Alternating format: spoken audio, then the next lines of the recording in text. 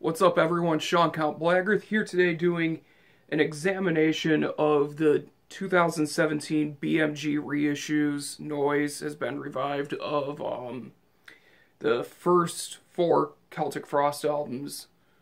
Excuse me, the first three and then the fifth album because Cold Lake will never be reissued. I've seen a few videos about this, but there's been some points that a lot of people have left out and some of the annoyances with these reissues that people have left out, so I'm just here to talk about it. So if you're not interested, fuck off, don't watch. Cheers. Before I really get into this, I'm going to say this. If you want to get them, you can get them off Amazon, but please do not order them all together. I did, and they came ultra damaged.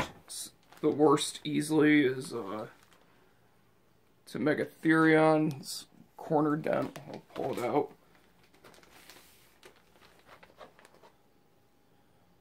Like that bullshit. I had Amazon replace it. But if you don't want to have to go through bullshit to get them replaced, I would highly suggest that you order them all separate. Now, with all that said, we're going to begin with the first one, Morbid Tales. Morbid Tales is it was a mini album over in Europe and a full length here in America.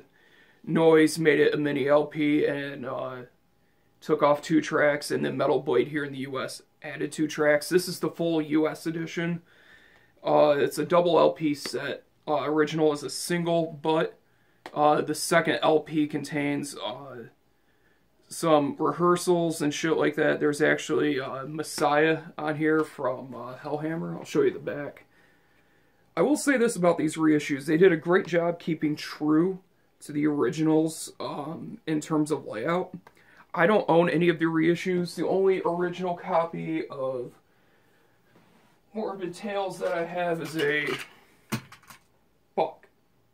The only original I have of Morbid Tales is this Bonsai cassette. I believe it's... Is this Bonsai? No, yeah. Yeah, it's Bonsai. Fuck you. It is. It's the only original version of it I have, and this sounds like garbage. And then I also have the 99 CD reissue right here, which sounds alright. But I'm going to say this remaster sounds absolutely incredible. The drums just pop on this. It's absolutely amazing. There's so many little details I never really caught on with these albums before, these remasters. Which is kind of leads me to a rant about these, so strap in. The part that annoys me about these is the fact that Tom spent the time to remaster these. Of course, Tom G. Warrior, if you're not familiar, and Thomas Gabriel Fisher. He spent the time to remaster all these albums with a fine-tooth comb. I guess there were certain dropouts on certain versions that they wanted to remove. Shit like that, especially I guess it was on Into the Pandemonium. There was a lot of dropouts from the last remaster. So, his remaster sounds fucking phenomenal. Amazing. Probably one of the best sounding LPs in my collection. But his liner notes weren't worthy of being added because he does not like Noise Records for what they did to them in the 80s. But because Noise is being revived, they felt like it'd be bad press or whatever, because Noise was bought up by BMG. Whatever, so they took away his notes, but they used his remasters. And don't get me wrong, I'm glad they did, but I feel like that's pretty shady of them to do. But yeah, as I was saying, layout's pretty true to the original. I like that the original record for all of these, except for Vandy Nemesis, all of the original tracks fit onto one LP just like the original. So there's the back cover, true to the original, with the red heptagram on the front like the original, and the gatefold is basically what the poster was that came with this. Very cool stuff. Now, you get printed inner sleeves, which is very nice. This is for LP1. On the other side, you have credits, thanks list, all the stuff from the original LP. Then the second one You have Morbid Tales, A Personal View by Xavier Russell. Now, I'll get into this in a second and why it bothers me. And then you have lyrics with some liner notes, so to speak, but nothing really worthy of being mentioned. Very faintly, you can see the heptagram. I dig it, but I'll get to why it bothers me. All these are on black vinyl. Feels like maybe, I don't want to say it's 180 gram. I know it's not for sure. I'm thinking maybe 160 gram, something like that. LP1, all of them have a very similar label style, so this is the only record I'm going to show from these. Another cool thing with these is you actually get 2 posters with each record. So here's one. Not a big fan of majority of these posters. This is probably one of the few that I actually like that came with them. They feel kind of pointless, and these are very pricey, so I feel like it was just something that they used to kind of jack the price up on them. These were about 30 bucks a piece. Fucking retarded. I was so pissed when I saw that price, but I had to have them. And then the second poster, which is cool. Pretty cheesy, especially over here. I believe that is Steve Priestley with his girlfriend or some random chick. Martin Eric Ain doing his stretches. And Tom just looking like a badass that he is. And then you also get a booklet. Now this is where my gripes come into play. Once again, A Personal View by Xavier Russell is a nice touch to include with all these. But here's where the problem lies. They replaced Tom's liner notes with that. So the printed inner sleeves already have the lyrics and like little segments of interviews that Martin Eric Ain and Tom G. Warrior did back in the 80s and 90s about these songs, and just little fragments of quotes from them about each particular song. And then there's The Personal View by Xavier Russell. The Personal View is literally an album review. So you have that on the printed inner sleeve, and you have all that contained within this booklet. Now, this is probably the best booklet out of all of them, containing lots of photos, scans of flyers. If I can flip the page. I mean, cool shit, don't get me wrong. It's nice to have, but this repeat information shit is kind of lame. And you could tell it was rushed because they had to deny Tom's notes. I love that picture because it's so fucking cheesy. But yeah, I don't know. I think it's kind of lame that they did that. It's a very nice booklet. All of them are very nice booklets, don't get me wrong. I just personally think it's kind of lame that they took out the notes for that, but who the fuck am I? Alright, so the second record, and this is basically everyone's favorite. One of my favorites, I personally like Morbid Tales just a little bit more. My favorite album of all time is Monotheist, so in terms of ranking, this would probably be my third favorite Celtic Frost album, but I worship everything they do because they're my favorite band. Anyway, we are going to talk about To Megatherion. This one, once again, sounds absolutely amazing, but they did something a little weird with this one. I'm just going to explain the layout. It's basically identical to the original, except they actually followed through with what Giger wanted originally, which was he did not want the logo of the band placed on the art itself. Pretty simple demand, but Noise, of course, being the shitbags that they are, slapped it right there on the original. So there's that, but looks more like some of the Triptychon CDs now, with the little border and just plain font with the title. I like the looks of it a lot. The back, once again, original to the, true to the original. I love it when reissues are very close to the original, if not identical. Very nice gatefold. Of course, with the, I believe this is Victory 2?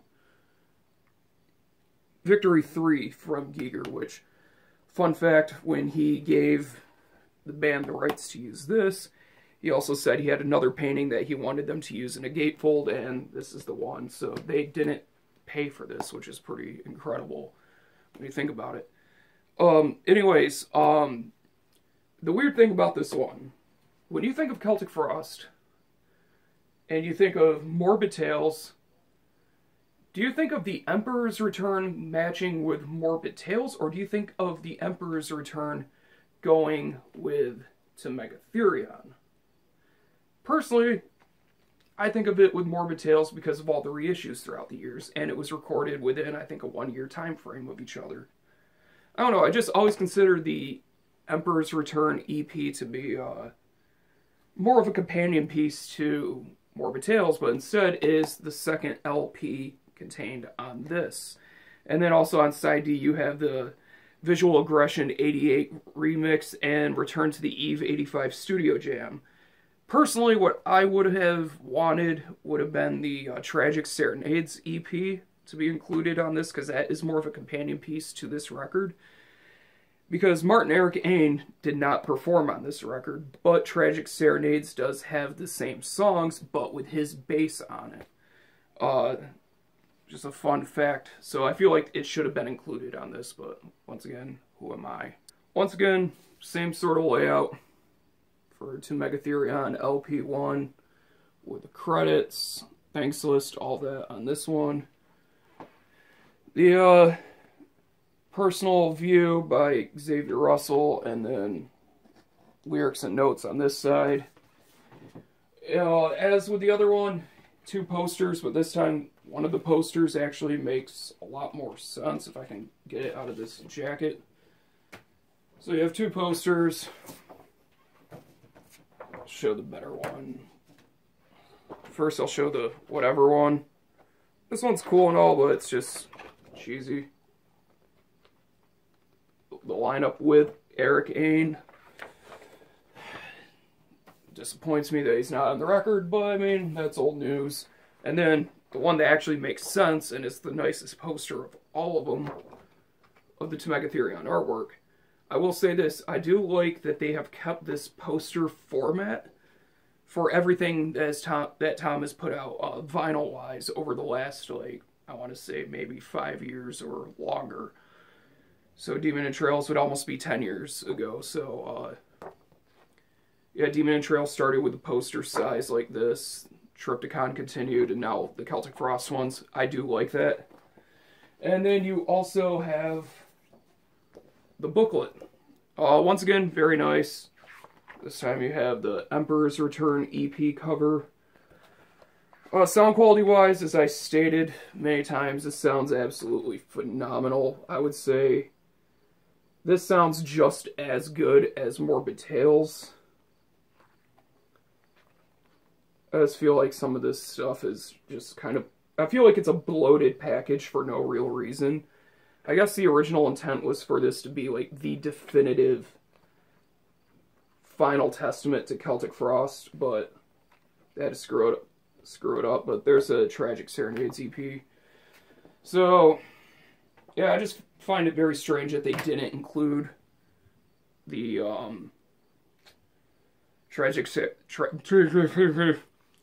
Serenades EP with it instead of Emperor's Return, but it's nice to have Emperor's Return regardless. Alright, so next up, and I'm going to say this before I show this one, I will do an in-depth discussion on the music coming up in a later video. I want to do, not necessarily a let's talk about, but it's going to be what I'm going to call Evolution of the Warrior, where I'm going to go from Hellhammer on up. So, look forward to that if you're into Celtic Frost. Anyways, the next record is part of these reissues, Into the Pandemonium. Just going to say this about the music. This is such an underrated album. It pisses me off because it's actually fucking great. If anything, honestly, since I got this, I probably spun this one more than all the others. The song Babylon Fell. I fucking love that shit. But anyways, very true to the original. It's not the darkened, greenish album cover that was done for the 99 reissues. It's very true to the original press, which I like. Back cover, once again, very true to the original. This time you have, for the bonus tracks, you have Sorrows of the Moon, which is a Pandemonium session track, and The Inevitable Factor, which is also a Pandemonium session track. And then you have In the Chapel in the Moonlight from the Collector's Celtic Frost 12-inch. And then you have 2 more Pandemonium session tracks of One in Their Pride re-entry mix, and then The Inevitable Factor with alternate vocals, which I happen to like a bit more than the original. But anyway, so that's back cover. Tom's sporting his NASA memorabilia. Why? Now you got a nice gatefold. Of course, just like the original. Well done. On BMG's part for the layouts. Then for the printed inner sleeves, this time we got the skull from this era, which I've always really liked. A lot of shirts were made with this one, only it was colored to match the Into the Pandemonium cover. Then you got the heptagram in the background with credits. Thanks, and then of course personal view. It's just fucking whatever, and then the lyrics in notes, quote unquote. I'm just gonna say this. I don't really want a album review when I buy an album. I don't need an album review to come with said album. And why did my Watain flag just pop the fucking tack? Got the booklet to this one. Very nice, just like the others. I'm not going to go into too much detail. The Collector's Celtic Frost album cover. Just same old from the last one. And then we have 2 posters. Both are ungodly cheesy, and I got something to say about one of them. There's that one, which is it's a weird time. 80s were weird. And then you have Homie in the back. I believe that's Reed St. Mark, if I remember correctly. Holding probably the biggest set of drumsticks I have ever seen in my life. How do you play anything while holding an actual hammer? That's beyond me, and I just got checked so I don't sound like a dumbass. That was, yes, Reed St. Mark. I was correct. Fuck you, jabroni. Alright, and then another poster, and that would be Into the Pandemonium. And we're going to move on now to Vanity Nemesis. Alright, and the last record of these reissues, Vanity Nemesis, their 5th record. Alright, so I'll say this much about Vanity Nemesis: it's better than Cold Lake. It's groovy, it's heavier, it's a groove metal record. I mean, let's be honest, I'm not a big fan of it, but I still enjoy it quite a bit. There's some really good songs on here. Layout, from what I've seen, is true to the original. The only difference is there's the side 3 actually continues the album with A Kiss or Whisper, Vanity, and then Nemesis on the track listing. Then on the D side you have Heroes, Wine in My Hand EP track, which is why they would cover Heroes. But then again, why did they cover Mexican Radio? Because fuck you, I guess.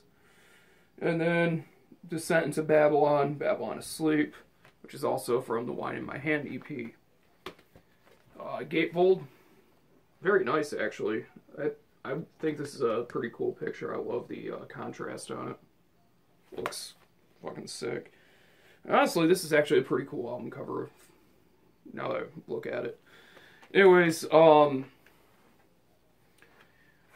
take a look at what it comes with. Oh, god damn it, I just saw the printed inner sleeve and... oh, why? Alright. So, printed... god damn it, Tom. Damn it, Tom, why? Why'd you do this? Why? The 80s were... the 90s, apparently. The 80s and 90s were a very weird time for Mr. Fisher because... first LP has the printed inner sleeve, the album cover for the Wine in My Hand EP, which is this. Why? Why? Why was this a thing? Why was this created? It's, I believe it's called the Hellhammer Sonic Demon. Now, I'm going to get up here so you can really try to admire the detail on this. This says Phallic Tantrum. This is CFC Celtic Frost Carnage. Chew This. What else is it? You got the Terror Torch. The Hellhammer. Really? Nail 'em. What else is there? There's the Nuke. Got a Nuke. His belt buckle says Ignite, and he has a rocket for a cock. I don't.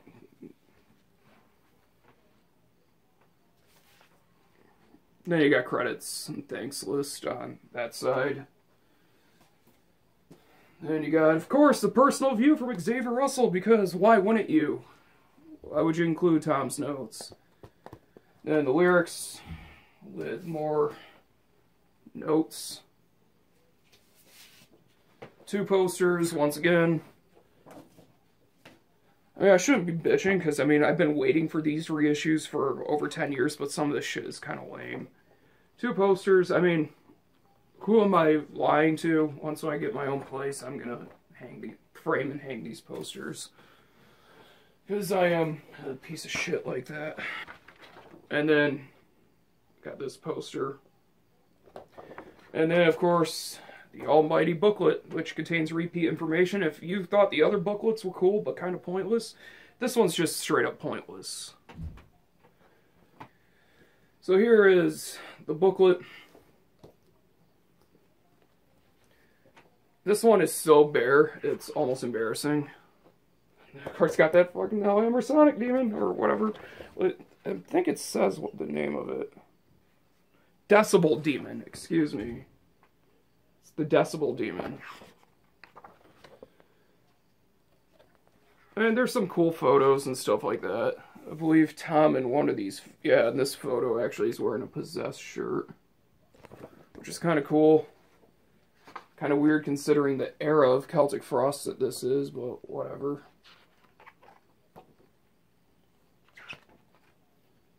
Just more of